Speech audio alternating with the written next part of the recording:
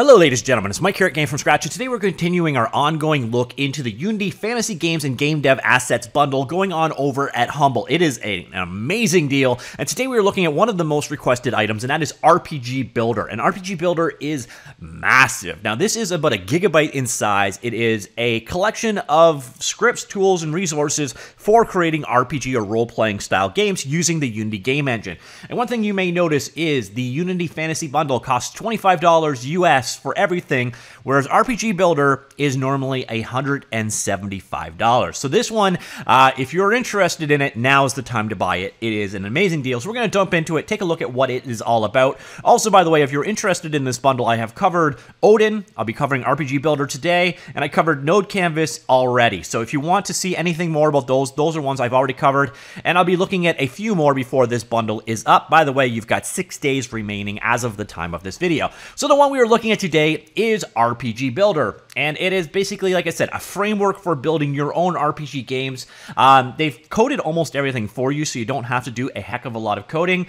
It is documented. It handles all kinds of features. We'll come back to this in just a minute. Instead, let's go hands-on, and we're actually going to take a look at the demo. So here you can see running the demo that ships with it. We'll go ahead and we'll create a new character. So everything you're seeing here is provided for you. Frameworks for doing things like character creation, main menus, stats, abilities. It's all done in a modular and reusable way. So we'll create a new character here. We can make a human. We call him, we can make him male or female, although the model doesn't change too much. And we will call this guy Bob Dole, of course. So we give some stats. You can define your own stats, by the way, but we'll give Bob Dole. Bob Dole is very strong and has a lot of energy, but ain't too smart. Okay, so there we go. Oh, I've already created Bob Dole. All right, Bob Dole again. All right, so we'll create our new character, and then we'll load into our game. Here you can see the details of how to control the particular game. By the way, they do have a very active Discord server. I will have a link to that in the link down below.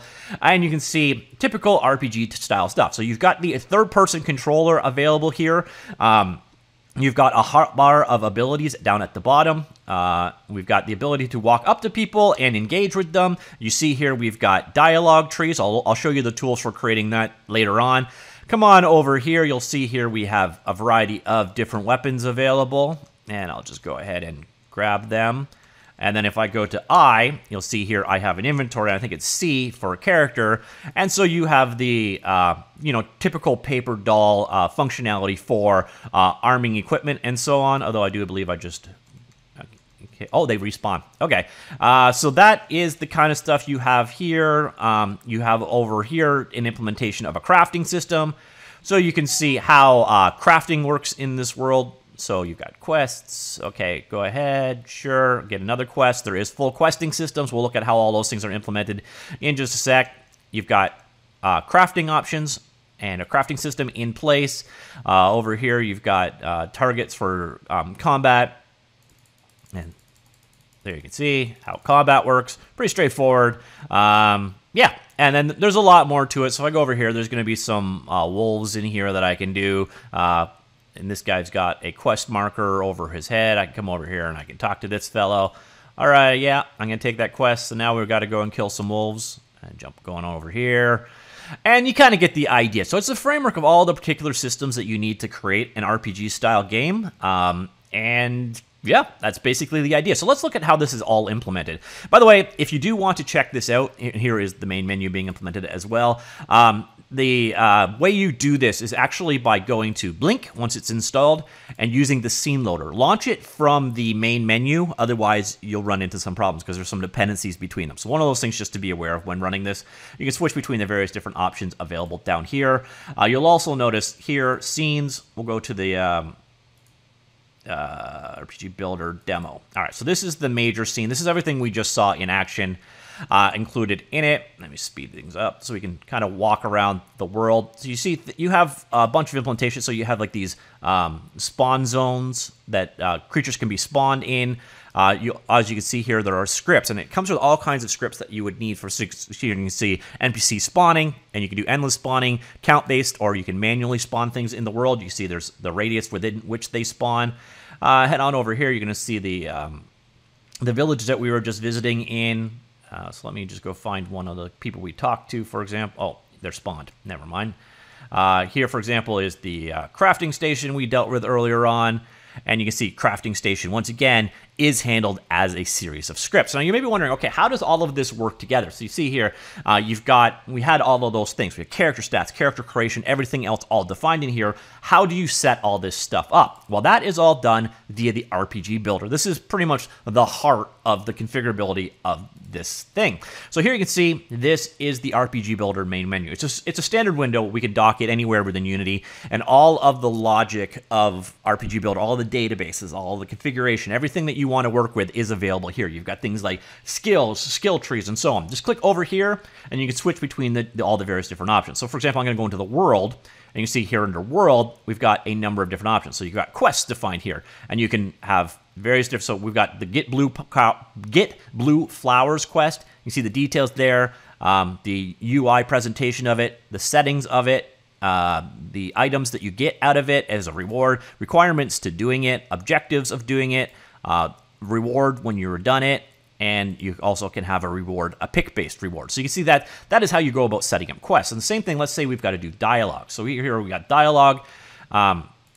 We have a pick up novice weapons. Of course, we could create a new complete dialogue ourselves, so you can see a little bit of details of it. And then we go graph here. I'm just going to open this guy up, and you're going to see the game engine also comes with a dialogue builder set up here. So what you've got is tree-based dialogues. So you can have conditionals based off different conversations. They will branch into each other. We could go ahead and create a new node off, and we could do a node here. And then you're going to see here, you say, okay, well, it's NPC, or if it's the player doing the talking at this point in time, and the message. Now, where the logic would come here is, so let's say all your base belong to us. And then come down here, we can do conditionals on this one. So we can do requirements for this, add a requirement of, it'll only talk to you if you are of a certain race. And I come down here and I can pick a race, so race of human. So you can see here, you can configure a ton of different options here. We can also add another requirement for this dialogue option to happen. So to have a skill level, or to have killed an NPC, or to have completed a prior thing of dialogue, whatever. So you've got these really advanced dialogue trees in here with a lot of conditionals that you can build off of it. A very common thing that you have to do in RPG systems. So you can see the kind of stuff that's embedded in here. We go on back here, we go to combat. You have a number of different combat abilities, so you can define your own. So for example, we got Fire Gust here, and they all have, so we can add special effects to things. We can add the tags to it. Visual effects can be added to it. So the Fireball has activated on activate, or completion on interrupted, or whatever. You can add an audio clip in to go with a special effect. So this is how you would set up your special effects for your spells and so on. Also, their abilities are all going to be here, so you can see. Let's see. We can also set up talent trees. Talent trees are automatic skill trees, like you would see in Diablo and so on. Those are part of the class definitions, which are available somewhere else. So come back here, go. For example, we go. General, here you can see skills. You can have all kinds of, so we have skills like mining, and then you've got the details of that. You can add it into talent trees again. So go on back over here. I should be able to find, okay, so you can create classes. So here we've got 3 different classes defined. So you can see how everything is really modular in approach. So Sorcerer, for example, you got some details of the Sorcerer class, the talent trees, the spell books available, and so on. So you can set everything up however you wish. You also can set up loot tables for a variety of different items in the world. And that's kind of, this is the control interface for everything. So here you can see a number of different items in the world. So there is the item. You can add stats onto things. The abilities, you can add abilities to weapons. You can see there are a number of abilities defined. So come down here, and you see under... Okay, why can't I pick that? All right, so here you can see a number of different abilities are defined. They're all defined in different tables and so on. And then we're going to see that if we go back out of here, out of this tool, go back here, and where are the databases? I think it's under resources, database. So here you can see all kinds of different databases for things. So for example, items, and you got, you know, all these variety of different things have been defined. And again, you can create all of these things. If you want to create a new item, you can create them all out of the RPG Builder tool. So this basically here, this is the heart blood of the relationship. So if you're creating a character quest or a skill or an item in the world or a conversation or so on and so forth. You could do them all here. The other thing that you can do is you can set up regions in your world, so you can have levels, different areas that you can move between. And that's kind of the idea behind it. Now, on top of things, there is good documentation for it. There are a ton of videos out there. You do get this demo game to work from. Kind of walks you through how everything works together. And then again, he's done a number of videos that will walk you through everything. I come back over here. We'll take a look. Here is your base documentation. It kind of walks you through. By the way, I can link this. You don't need to be an owner or anything to get access to this. This is basically just a web page that you can go and check out. So even if you don't purchase it, you can go and check how these things work. And you walk through. So basically you want to create your own world or your own scene. This walks you how to create your own custom scenes. You want to bring in your own character model. It walks you through the character model. Or custom, by the way, there is a third-person action character controller built into here. It's got details on setting up abilities, special effects, creating NPCs. So you've got kind of a reference of what the various different properties of them are, and then a video that actually walks you through the process of creating these things. Again, your game world, you can set it up into zones or areas. You've got things like mini-map support. You've got things like NPC spawning, teleportation, and so on and so forth. So if you want to create your own RPG, this has done a heck of a lot of the groundwork for you. And like I said, right now, this bundle, it's not a right now thing. I guess for the next 6 days, you can get this bundle for $25 US, whereas the RPG Builder alone costs, let's see, like 5-6 times that much at least.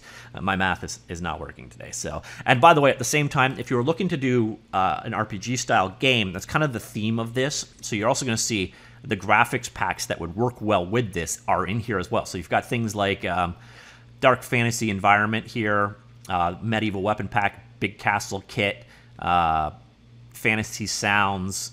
We got fantasy characters, another fantasy kit for creating an environment, and medieval housing environment. So you've got a lot of the the building blocks you need, at least to prototype your own game, with some pretty good quality assets. And then again, this RPG Builder, as you saw, basically gives you all of the framework and the tooling to create your own kit. And since they've done so many of these setups for you, they've kind of, wrong window. They've set up so that you can create skills and special effects and characters and classes and progression trees and inventory and quests and dialogues and so on, all using data. It saves it so you don't have to code. You only really have to code if you want to move beyond what they have created here. So the heartblood of it is here in this RPG creator system. You've even got control over keys in keyboards, like the keyboard settings and the controller settings and such that are available to you and provided for you. But all of your settings are in this app. All of the things that you might want to set up if you want to create your own combat moves or whatever, you basically just come on in here and create a new one. And you set a progression level and then automatically add it to the classes, and then they have skill trees and so on and so forth. All of the functionality is in here to create just about whatever you want without the requirement to do any coding, unless you need to move beyond this. And of course, you do have all of the scripts that you are working with in your project. As I got to close this down to see that.